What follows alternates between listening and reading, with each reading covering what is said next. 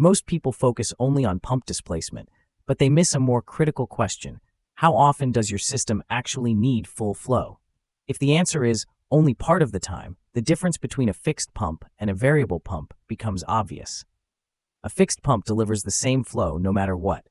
Whether the machine needs it or not, excess flow goes straight through relief or throttle losses, turning into heat and wasted energy. That's why fixed pump systems run hotter, louder, and consume power at a constant rate.